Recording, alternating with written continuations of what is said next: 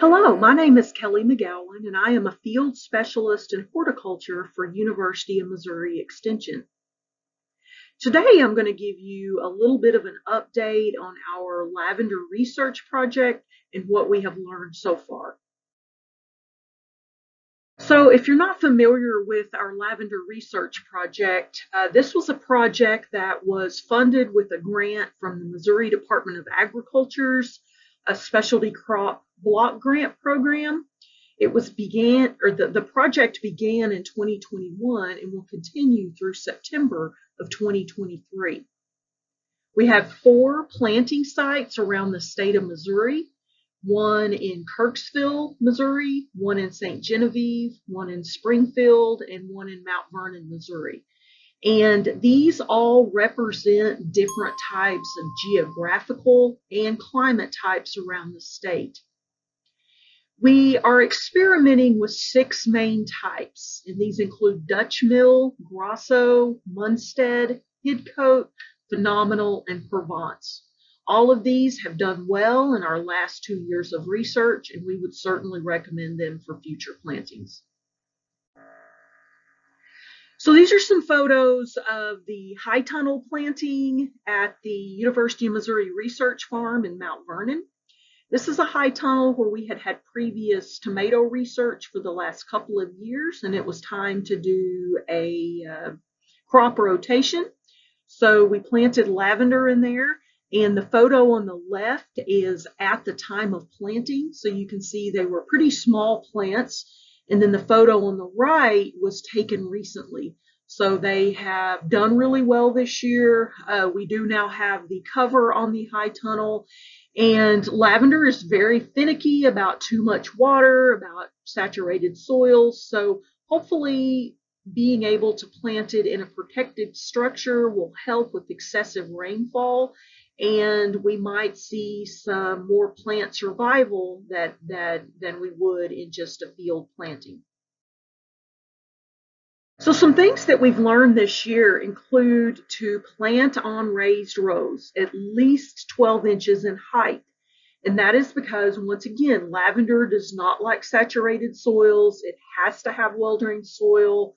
And planting on a raised row can help with soil drainage. Another thing that can be done is you can plant in raised beds or in large containers. It works well in both of those also. Plan on plant loss each year. And this is especially true for some of our commercial lavender producers. We are getting reports of maybe 20 to 25% plant loss every year. Of course, this is very weather dependent, but growers do lose plants, and many are learning to propagate their own plants so that they will have a constant backup crop ready if they do lose plants. So plan on that plant loss, learn to propagate plants, and have your own backup plants ready. Another thing that we've really learned is that every site is different. And that's even true if you live in the same town. If you live in the same town, there's variances in microclimates, in soil types, things like that. So we are encouraging all of our growers, whether they're commercial or whether they're homeowners, to experiment with different cultivars. You may find a type that does really well on your property that it might not do so well for someone else. So don't just stick with 1 or 2 types. Stick with several different cultivars and find one that does well for you and that is happy on your site. We also need resources to connect growers with buyers and vice versa. We know that there's demand out there. We know that there's people growing the plants, and we're still lacking in resources to connect those two. So hopefully we'll find ways to do that going forward. And also going forward, we need to do more economic studies to find out things like how much does it cost to get a lavender operation up and going? What is the annual economic needs to keep that operation going? Just things like that. We need to be able to give potential growers more decision-making tools if they want to grow lavender in a commercial setting. So we've had a lot of questions about winter protection. Now, at the start of this project, a lot of research was done and we visited a lot with growers. Some growers left their plants to the elements in the winter, some covered them. So we wanted to do a little bit of each to see what does well here in Missouri. Another interesting part of our research this year was adding distilling demonstrations to our workshops. A lot of growers that grow lavender are very interested in distilling because the essential oil that comes from fresh lavender flowers can be used to make a lot of different types of products, or the oil can be sold on its own. It is a very high value product. People want to learn how to do it. And while distilling isn't hard, there is a bit of a learning curve.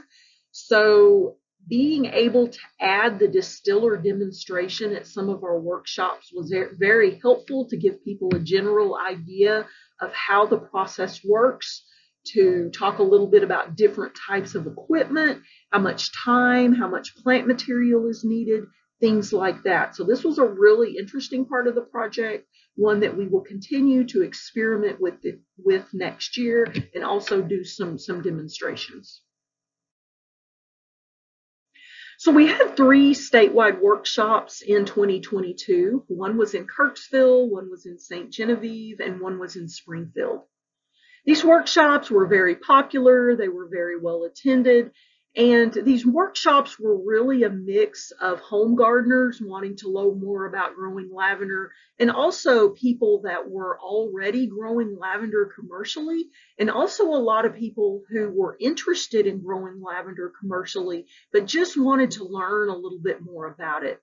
And so it was nice to get out around the state and meet with some of these people and take some of our research information out to the different parts of the state as well. So if you're not on our sign up list for these workshops, I will put my contact information at the end of this presentation, and just reach out to me and I can add you to the list. So an unexpected thing that we had happen this year was volunteer plants. And some of you may be familiar with volunteer plants. Cherry tomatoes are pretty common to send up volunteer plants. Zinnias, marigolds, some other types of annual flowers will often drop their seeds, and as a result, you have new plants starting to grow that you weren't expecting. And our research team, we had never really heard about volunteer lavender plants before, but as we got into this year, into 2022, into our second year of growing, we started to notice these little plants coming up in the pathways of our research plots. And we did inspect these a little further to make sure that they weren't just offshoots from the root system of the parent plant, and they weren't. They were independent, standalone plants. We want to do a little bit more research and see, how long these plants survive. Will we be able to tell what cultivar they are, since there's a lot of cultivars in these plantings? Just things like that. It was kind of an interesting development. So hopefully we can learn a little bit more about these going forward. So we had a lot of questions this year about how the drought had affected our lavender research. And again, lavender is a plant that likes hot and dry. So it actually did pretty good this year. I dare to say that it even thrived a little bit during the hot and drought conditions. Now, here's some photos taken at the Springfield site, and you can kind of see in the picture there that the plants did pretty good. We didn't lose very many plants. We had a lot of good flower production. Now, our research plants are 2-year-old plants, so they're not fully established yet. They are still growing. They're kind of in their teenager stage right now. And so we did provide supplemental water, supplemental irrigation during some of the hot, dry parts of the summer. Now, we didn't overwater, but we did water about 3 times a week for a couple of hours. And this is just a very slow drip irrigation watering that we did on these plants. And again, they did really well. They thrived, they grew, they had a lot of good flower production.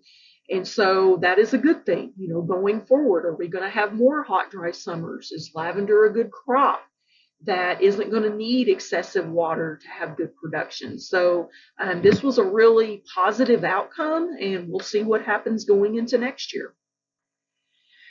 So as I mentioned earlier, if you're growing lavender commercially, it is important to keep in mind that you will likely lose some plants for various reasons.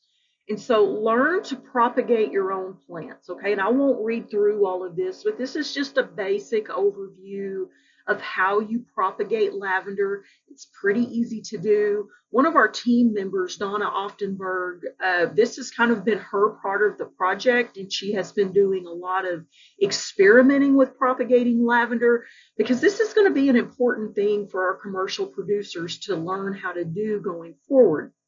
Lavender plants can be pretty expensive. They can sometimes be tough to source, to find. So having a backup supply of our own plants is a good thing. And again, it's not that hard of a process. And I just encourage people to experiment with propagating their own plants. And just another side note on propagating plants, do keep in mind that some cultivars, such as Phenomenal and Sensational, are a trademarked cultivar, so it is illegal to propagate plants from those. So just be aware of the type of plants you are propagating before you start that process. So just to kind of wind things up as we go into 2023, myself and the research team, will continue to take data at all 4 sites, data on growth, on insects and diseases, on flower production, just general things like that will continue through next year. And one of the ultimate goals of this project all along has been to put together grower guides specific to the state of Missouri. So hopefully after we get our 2023 data and we can start compiling some of those numbers, we can start to work on those growing guides and really help people out that want to learn more about growing this plant. So this is my contact information. I'm located in Springfield, Missouri at the Greene County Extension Office. The office is located at the Springfield Botanical Gardens. Reach out to me if you want to be added to our contact list. Reach out to me if you have more questions about growing lavender or want to share some of your experiences. One of the goals of this project has been for the research team and I to meet people who are growing lavender across the state, because we want to be able to learn from you as well. So reach out to me if you have any questions, and hope to hear from you soon. Thank you.